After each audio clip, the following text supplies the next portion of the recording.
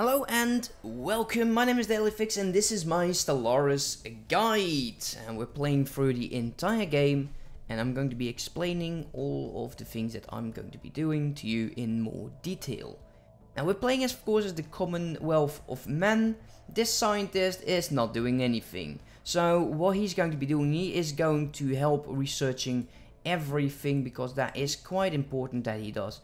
And at some point we're going to be sending him into this territory, or he's going to be doing the archaeological sites, which is part of a story event DLC, so story pack DLC, storyline, one of those things. It is a story, you don't have it in the base game, and you'll probably don't have it if you just have the main free DLCs. Now, we have a tradition here. And we're going to go for the starbase upkeep reduced by 20%, and that will definitely reduce the stations here. Starbase is 18 with 20%, so we'll gain a tiny bit more on terms of energy, but it also unlocks our very first Ascension. So let's go over these. So this Ascension perk will allow you to raid, and by raiding it means that you're going to be stealing away population, and it will be placed on your planets. Now this is nice if you want to be playing it like this, but this is not my cup of tea because these guys are not going to be happy, they're going to be slaved, they're going to be purged.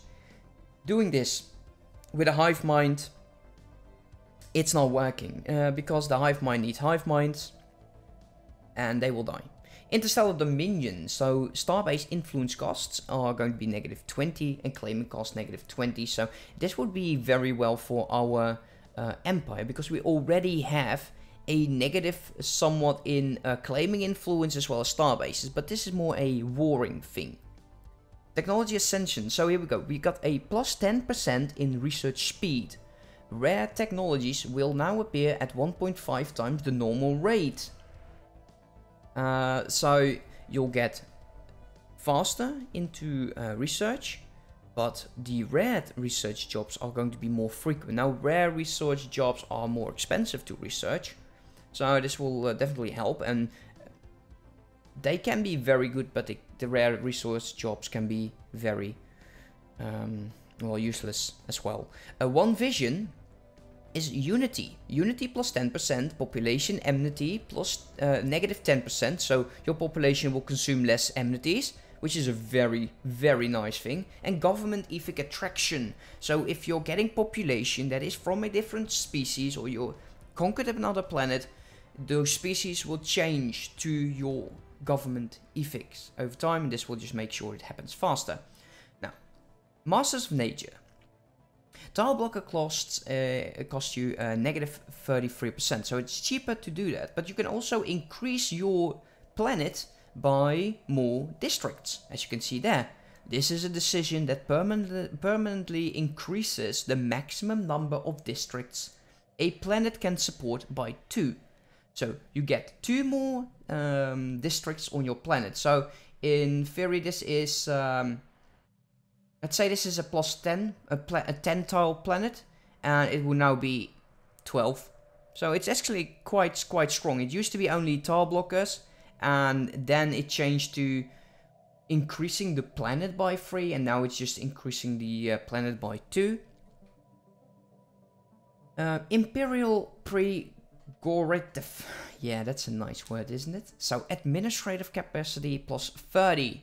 As like we said, we're going to be over it. Now, I don't like to be over my empire sprawl too soon, because it will harm our research. We are not at a point where we can say we generate more than enough research to offset our empire sprawl. So we want to keep that as a minimum.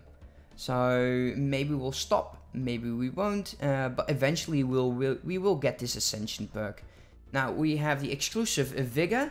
Edict duration. Now we haven't talked much about edicts, but this normally an edict will be like 10 years. So every 10 years you need to renew your edict, and this will make it so it will be 15 years. So every 15 years. It's quite strong. It will definitely save you a lot of influence, Transcend Learning, Leader Cap, +2. Like I said, it used to be 5. They bumped it up to, I believe, like 10 or so. And we're already on +1. So that's 6. And this will bump it up to 8. Quite strong. Leader Experience Gain, +50. So if you see your leaders dying at level 4, this will make sure that you probably see them dying at level 6 or maybe even level 7. So gaining more experience for your leaders will also make them stronger. An admiral with like a level 10, he has so much more to do with your military power because it is linked. Your leaders are important.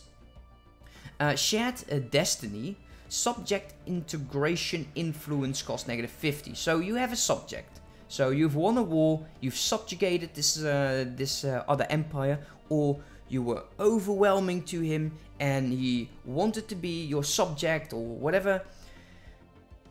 It will cost you influence to get him into your empire. So the borders will disappear. It's like EU4, where you integrate a vessel. And this will just cost it less. Your subject trust cap will be increased by 100. So if you're already capped at 100 and you're just lacking those +30, you don't have to do trade deals. Your trust cap is going to be increased by 100. So overall, you'll gain more opinion. Now, for now, we're definitely going to go with the research +10 because that is quite strong, and this will bring some of these up. Look at this, 51, 51, guys. That is so strong, so strong. Because we have a +25 in research agreement, so this is a technology that our alien counterparts over here already have. And that will boost us up significantly. Look, because look at these, they don't have the research deal. But they have the +10 that we just gained from the Ascension perk. Strong Ascension perk, definitely go for that. This Ascension perk will help you definitely to the end of the game. Okay, let's unpause. Let's unpause and let's continue. So the colony has been done. That's great. Who are you? This is the Ark ship. Here we go. An Ark ship. And it will say United Nations Ulysses Initiative. Officer Log, Captain Ronald F. something. There's a corruption that's been detected. Now you can go over these and they will tell you what they were going through and what probably just killed them. I'm gonna let you butcher me like So I'm thinking they were overtaken. So by signing out, nothing actually changed. We got a bit of a research plus, but this event has offset it. It didn't do anything for the system. There is not an additional world. I don't believe there is more that we can do. This is so expensive. Look at that, 66 months. That is so strong. And I don't want to right now because it would neglect this growth speed for 66 months. That's 4 years or so. That's more than 4 years. It's like 5 or 6 years. That is so long. Now this science ship is not doing anything. So we're going to be sending you over here. Research the anomalies. Is there more? Not at this point. We get +3 in one of our systems over here. Wow, look at this. 6 physics, 3 engineering, and we got some strategic resource. Edicts. Yes, here we go. Your edicts. There are several of them. There are some amazing ones. Farming subsidies, food +20, mapping the stars will make your survey speed go even faster. But the ones that we are most likely interested in. Oh, that is not good. There's definitely someone over here. We're already boxed in. Is energy capacity. As well as one. So one is going to be for energy, one is going to be for minerals. Those two you probably are going to be doing for the rest of your campaign. Healthcare campaign, population growth speed, and this is just energy. We can already do these. Consumer goods, experience gain, monthly unity as well. Ooh, all of these are so nice. We are probably going to be saving up energy and we'll be running them. In terms of the rest, they all have a cooldown period. They will be running for 11 years and 6 months. And with the Ascension perk, that does 50%. And they will be running 50%. So that would be almost 5 years more. 5, 6, maybe 6 years. Almost 6 years. So it will just cost you less. You are not doing anything, huh? I'm thinking it's going to be time to send someone into this territory. Now we know there is someone. Let's take a quick look. What is it that we see? Who are you? So definitely an alien vessel. And he is surveying this system, which we already got. You are going to be building. So we are already... There is an enemy over here. There's an alien empire over there. If he is an enemy or not, we can't be certain because we haven't met him yet. So let's see. This won't be finished, most likely. So there's only one way out of this situation, and that is through domination. We need to be preparing for war, and we need to do it quite nicely. So what can we do? Now we have a construction ship not doing anything. We want to get those minerals. So let's go. And we want to make sure that we increase our naval cap. And eventually we want to get an admiral to boost. Oh, we have a terraforming candidate discovered. Great. But we don't have the climate restoration yet. I don't think so. No, we don't. Otherwise we would have colonized this planet over here. Plus 17. Very nice. I'm hoping this will go up to 5. I want to have a starbase over here. But we want to be going all in with our alloys. Because we are starting to lack. And I don't like falling behind too much. So let's focus on increasing our fleet. And by doing so, we will be increasing these stations as well. They're still overwhelming. And our friend, our neighbor, is on +9. How much acceptance for a commercial pack? 32. So it's going to be some time. Favorable trade deal is going to be running out. Hopefully, by the time, our trust is going to be high enough so he will sustain our trade deal. Otherwise, we'll have to go back. We'll have to do a trade deal. We have to do the research thing again. There's just so much going on. If we had another alien race, let's examine the logs. We could choose to start working these guys. Oh yeah, that figures. So we have spiritualists, they gain monthly influence +20, and edit cost -10. They have closed their borders, that's great. They're militarists, so are we. Let's do the military enter. This is all going to be extra. Yeah, that's great. Construction complete. Let's take a quick look. So they are superior. They are on -40. Now, once the new contact has been done, they are on -20. But they are also at war with another species. Is there war in their favor? Yes or no? Well, the war just started. So maybe we want to make sure that we get to know these guys. Some more in the near future, but I don't want to start doing more alloy trading. Because I want to get more alloy buildings. The more alloy we get, the more ships we can buy, the more modules we can build. All of that good stuff. You, go here.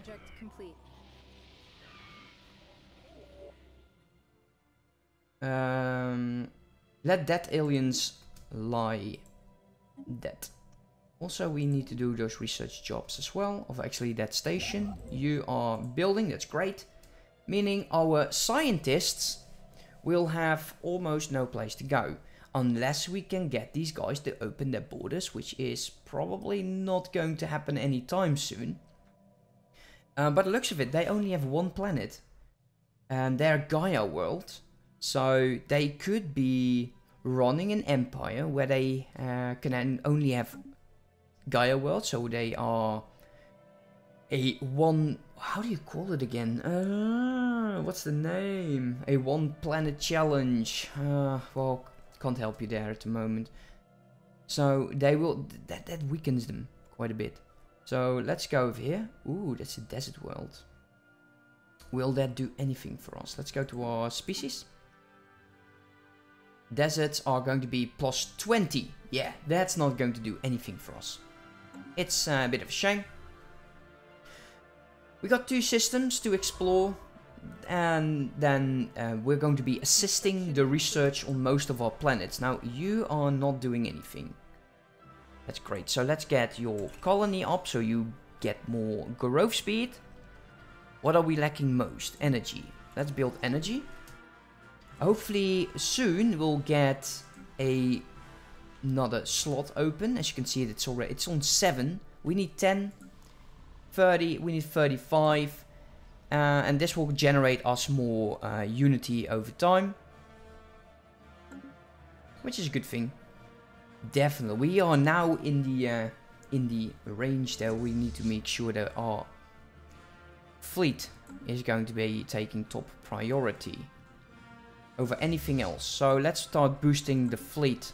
Let's see, what can we sell that would generate us a lot of money? We're making up consumer goods. They sell at 1.4, 0.6, 70, 14. That is strong. Let's sell all of it because we're not using it. Then buy more alloys. Grand Marshal has leveled up. And let's boost our naval cap some more. While we're doing that, let's make sure there's not much to do. You are not doing anything. Why is that? Let's go here, research this project.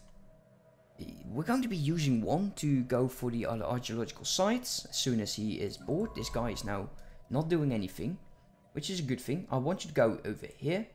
We're going to be researching this site.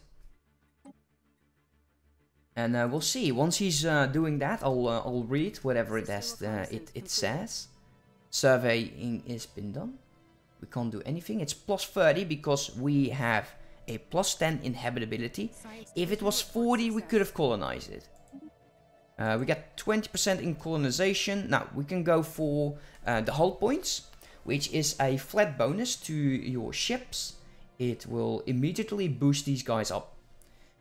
Or we go for afterburners. Now, let's take a quick look at our ships before we make a decision. Can we do anything with our power? We're on plus 4. We can't even get the new deflectors. So we need energy. Are we researching those energies? No, we don't. Is it necessary to go for the afterburners then? I would say not. Let's go for the flat hull point bonus until we get better power supply for our ships. Hopefully the power supply is going to be in here quite soon. Can we change this leader? Do we have a leader that would be better? Let's go. Let's go over that. Let's go for leaders. Let's take a quick look. Because we want to make sure we have some of these guys starting to level up. Archaeologist is going to be quite nice for a while. But this guy, yeah, he gains more experience, so he will level up faster than anyone else. But he's not adding any bonus. Unfortunately, can't say I'm too excited about what I'm seeing here. I was hoping for some other thing. We could get this research guy, but let's just wait until someone dies. Now, we're not going to be using him as a main researcher because -5. He's paranoid. We don't want that. How about governors? Is there someone we can take? Planetary building speed plus 10%, district cost and building cost. Yeah, those are not as powerful as you might think. Tile blocker, yeah, that could be very nice, but it is just energy. Speaking of energy, let's go to edicts. What do we want?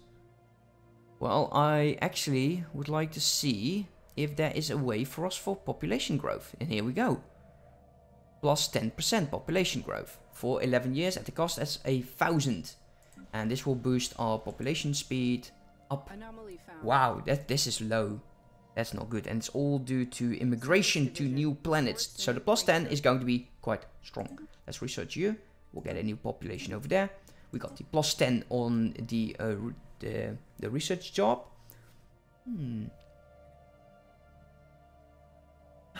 Do we have soldier jobs at the moment?